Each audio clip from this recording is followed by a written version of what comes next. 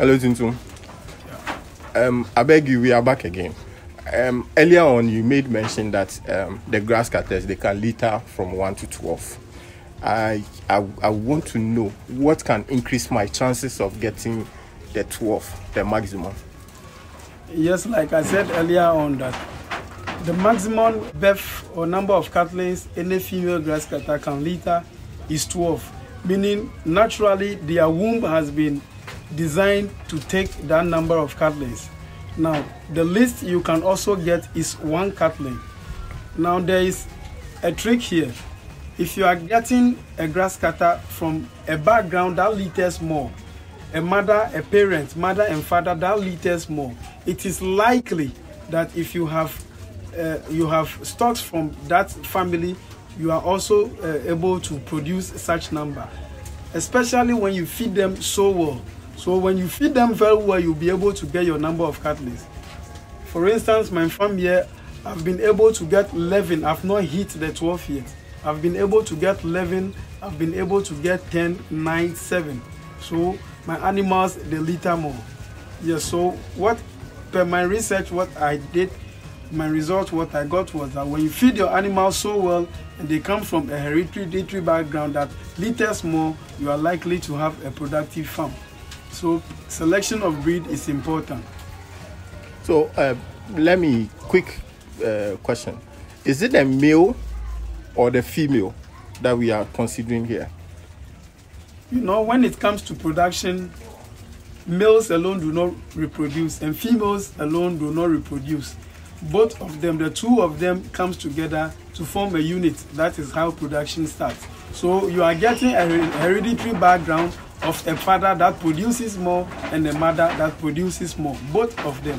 For instance, in my farm here, I know mothers that produce more and I know mothers that do not produce more.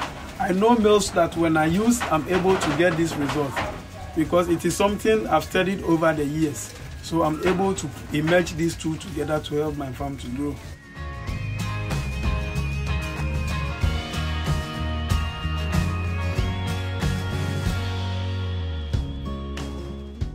What about your worst litter on this farm? My worst litter is 1 catling. One after 5 months? Yes, the only litter one. And I have it here, and that baby is very big. It's very big? Yeah. This catling is only 1 month. 1 month. Any grass cutter farmer will tell you that it's big. This is only 1 month. Can we get another 1 month that littered plenty? Like, let's compare the two. Those ones have all been given up. Okay, let's look at this. These are 2-month grass cutters. This is a 2-month grass cutter. Oh, they almost look the same. So from this, can I say that this one occupied the womb? Yes.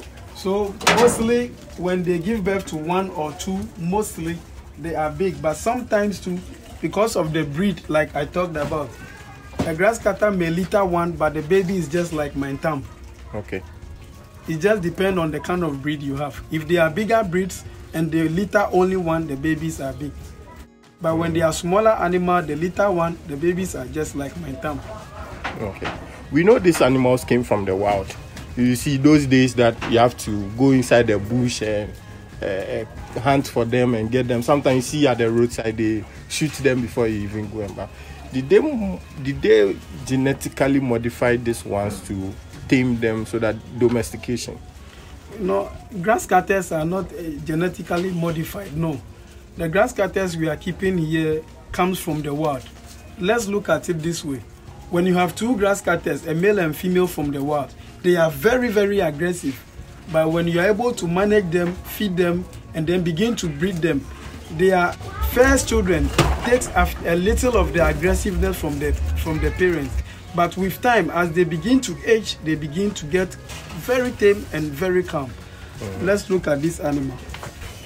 I have this animal from the wild. When the hunter brought it, the trap caught the leg, so the leg got amputated. Okay. when they brought it, it's still aggressive though, but I'll manage it. See, the leg is amputated. Okay. They brought it to me, it was very small. Because the trap that caught the leg. Okay. The leg got broken. But see, it is down now. So this is it won't run. No, I'll get it with the net. So this is where we employ the net catcher. Okay. So now you are here and you saw the animal just fell to the floor. So Since your legs long too much. Hey, how many years now? Yeah, you know, this is 20 years of dreadlocks. Charlie, I'm traveling town. We sell to the woman. Right under there. It will not return to the wild. Well, yeah, there's no bush here. Oh, I enter the sack.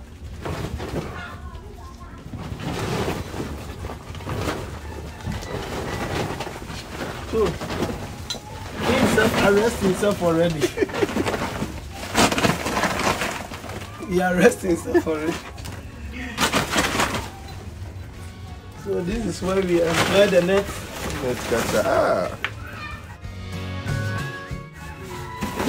Charlie, you need net catcher. So assuming you don't have a net catcher on your farm and the animal falls to the floor, how do you do it? Especially when you are afraid you don't have the experience to handle the grass cutter. So this one, can it chop off your hand? Yes, that is how they defend themselves. Grass cutters have their claws and their teeth. Okay. So this one, you are crossing it with which one? Yes. I'm not crossing it. There are 2 males. They were all brought from the wild. That's why they are very aggressive. 2 males. Yeah. Because of space, so I mostly keep 2 males together.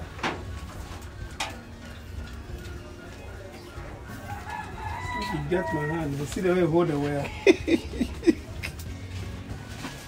Have you experienced some before?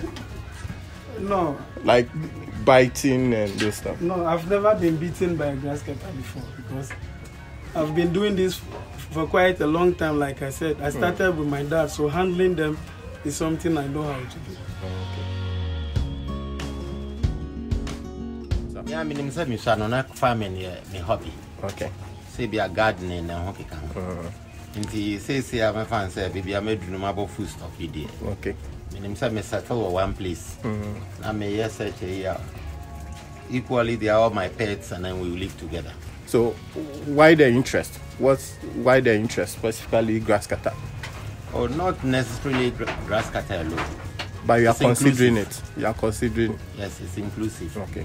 So you are here today to learn more about the grass cutter farm.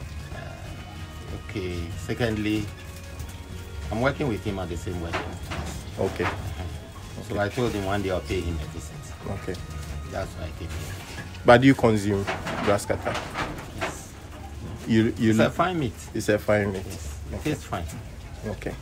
So you are saying where you are right now, I think it's something that you can do. Do you think it's something you can do? You see, now Ghana here, everything is capital intensive. Okay. That is it. Now having bored to make something, look at the price.